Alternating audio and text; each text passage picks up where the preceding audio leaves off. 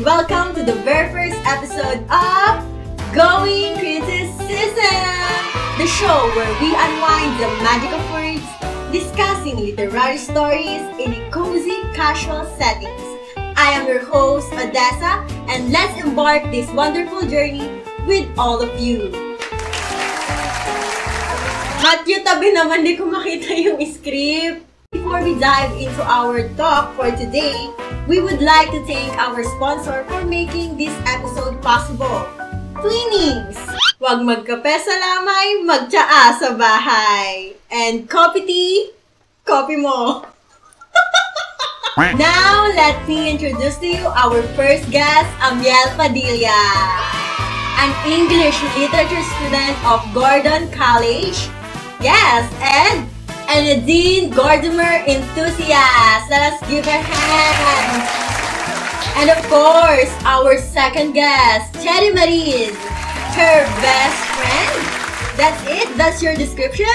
Yeah, that's it. If you're asking for a title, then I have none because I'm a fine arts major. A fine arts major? Yeah. That's fine. So, why are you here? Oh, that. Because you'll need a translator. Translator? Yeah. Is she a foreigner? She looks like a Filipino to me. Oh, no, she's Filipino. Oh, Filipino, so why? Fantastic! So now let's unravel the layers of Once Upon a Time and uncover its timeless themes, character depths, and the impact it had on the world of literature. Ba't naman kasi may interpreter pa? Kasi isisi mo. The scriptwriter decided that, don't ask me. But first, a quick reminder to our listeners for today. If you are enjoying our literary conversations, please subscribe to the ACM Films YouTube channel and leave a comment to this podcast. Your support helps us spread the joy of reading. Now that we have settled into our going criticism, let us dive deep into a historical criticism of Nadine Gordimer's Once Upon a Time. Ami, as our resident literature expert, could you give us some historical context for this work? Yes. Oh, she meant to say that Once Upon a Time was published in 1989 during a critical period in South Africa's history. It's important to understand the backdrop of apartheid, the policy of racial segregation, and the social unrest that defined that era. Gordimer's writing was deeply rooted in her own experiences, and this story serves as a powerful allegory for the racial tensions and injustices of the time. Huh? What do you mean she meant to say? She just said yes. Yes, I just interpreted her words.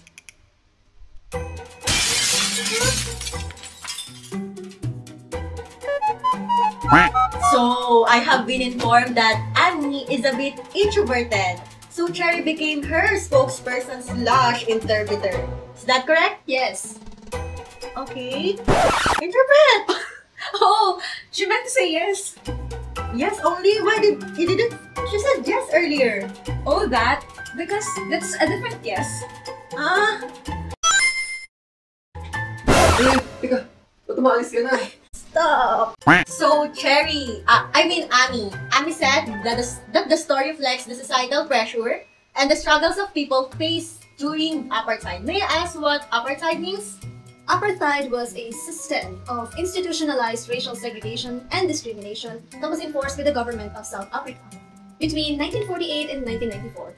Oh, so... Allow me to interpret. Huh? So under apartheid, the South African government classified and segregated people into racial groups, primarily white, black, colored, and Indian. And implemented strict laws and policies that discriminated against non-white South Africans in various aspects of life, including education, employment, housing, and political rights. Also, Nelson Mandela. Oh, what does Nelson Mandela have to do with this? Please wait for the interpretation.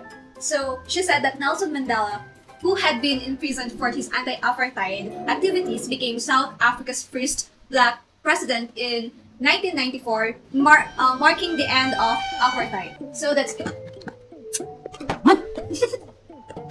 Sorry. So, to proceed, as a literary critic, how do you see Gordimer's handling of these themes in Once Upon a Time? Miss Ami? Yes! Baksin ako itong mga guests na to, Matthew! Yan, sa grupo yan ni Ma'am Mads. Ano pa ba? Sorry! Miss Gordimer is brilliant. Give me a minute. So she's saying that Gordimer's brilliance lies in her ability to address these pressing issues through a seemingly simple narrative. She uses the fairy tale format to create a thought-provoking commentary on the irrational fear and paranoia that gripped South African society during those times. The way she weaves the story and builds the tension is a testament to her literary mastery. Indeed! It's fascinating. Excuse me. It's my throat. It hurts. So indeed, it's fascinating how she blends the familiar elements of a fairy tale with the harsh reality of the society. It makes the reader reflect deeply on the issues that is discussed. So, Annie, listen to me. What would you say is the enduring relevance of Once Upon a Time in the context of today's world? It is a warning. What warning?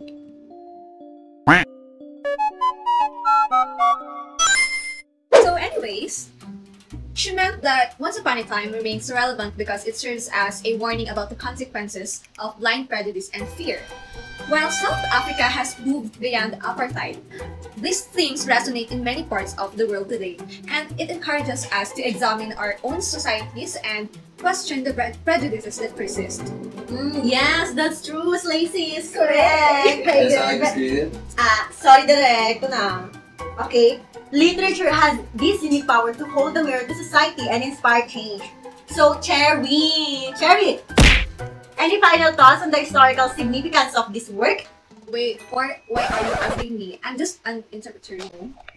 And That's it. this is my show! I can order everyone. I can even sell the PD-nim if I want more ratings. Odessa! What? Ano yan? By the way, guys, he's single. So if you wanted to know more about his if you wanted to... Wait lang, out of the script na yan, okay? Stop na. Too much information na. No, I have the power. According to the 1987...